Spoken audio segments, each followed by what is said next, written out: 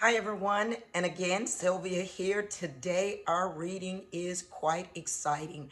We find ourselves in 2 Kings chapters 8, 9, and 10. And we're also in Chronicles 21 and 22. We are all over the place reading excerpts from various ones. But here is the thing that I ponder the most. And the thing that I ponder is, what the world? How did they get to where they are? When we realize that the tribe of Judah is the one whose kings, pretty much, they had some good ones, they had some really good ones, they had some not so, but they didn't have any real bad ones like they did in the nation of Israel. And when we look at our reading, we see that Elijah, Elisha warns Ahaziel's father of what's going to happen, Joram, because he was following after evil practices, doing the wrong thing. He even tells him that God is going to cause him to have a condition with his enters, and as a result of that, he's going to die from that. Amen.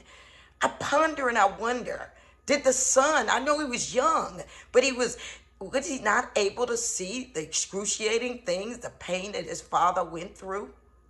But here's the thing that happened as a result of that. See, it is about choices. And when we make the wrong choices, it affects our entire family. And this family was affected. The Bible says that God purposed on anointing someone to not just take out the king over Israel, Jehoram, but also Ahaziel as well. Why? Because his mother was the daughter of Ahab and Rehab and Rahab. Jezebel, let me get that right.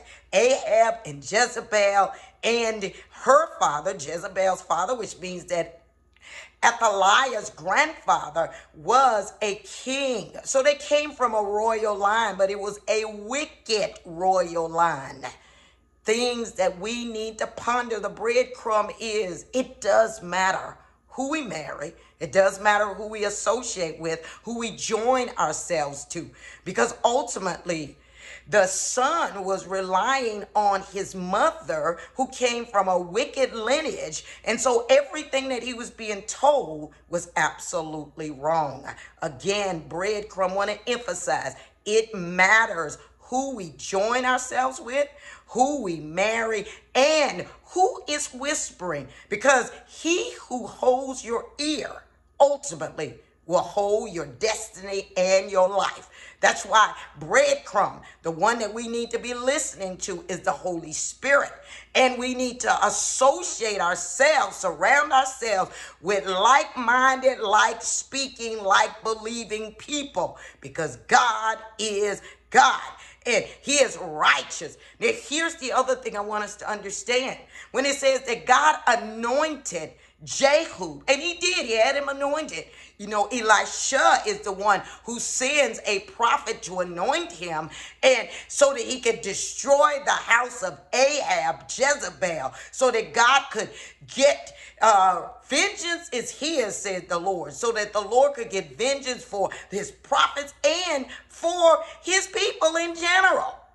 God will only tolerate evil for so long, and his righteous judgment requires a response. Here's the breadcrumb. God is not wicked. He's not evil, so he cannot do those things. But his righteousness requires judgment, and he will do so. So he appointed a prophet. A prophet to go and anoint Jehu, so that Jehu could bring to pass what God had prophesied during the days of Elisha.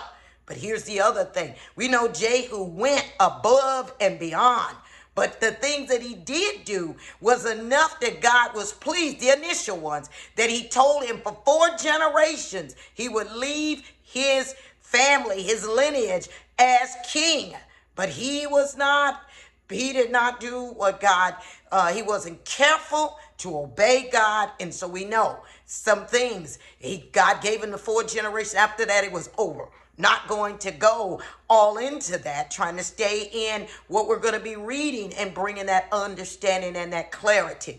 But again, saints, it is about the choices that we make. It is about the people that we align ourselves up with. Breadcrumb. Pay attention. Look for those who love God, who want to obey God and are diligent in doing so. Because if not, the consequences are great. I love that, again, when we start our reading, warnings come forth. As we continue to read, and then even at the end, there's still warning, but God brings forth what God intended to do. Breadcrumb, God's intended purposes will be accomplished. And he knows the means and the measures in which it will take in order for that to come to pass. So again, we need to align ourselves with God and know what God is saying and what God is doing. The book of 1 Kings, 2 Kings, even in the Chronicles, it's a history book. But what we need to understand is that the writer is God himself, the Holy Spirit. And God gets to choose what he wants to put in his book. And I love that because we learn more about his 2 prophets and what they did and what they were doing to glorify God than even some of the kings that reigned. But last breadcrumb, final one is, we may see darkness and we may see wickedness, and it looks like it's prospering and advancing. But saints, be not afraid and be not bamboozled or persuaded, because the truth is God is still on the throne. He is Lord of all, King of all. And at his appointed time, God will deal with that situation. He told us that vengeance is his, and it is. So what is our posture? Breadcrumb. When we see things, even in the current days, we continue to pray. We continue to believe God. And we continue to know that at his appointed time and season, God is going to intervene. Last breadcrumb. Not a word that comes out of the mouth of God or a word that is written by God, not the feelings of men, but by God. Not one of his words will fall to the ground and not come to pass. We can trust God. We can believe God. Great is his faithfulness, and he will do it. And in the meantime, let's make right choices. Trust God. Believe God. Keep on praying and keep on declaring. He is the Lord. He is great and worthy to be praised. Enjoy your reading, and God bless you. And see all the twist and the turn that God wanted us to see, to understand, so that we can know that wickedness only leads in one direction, and that's destruction.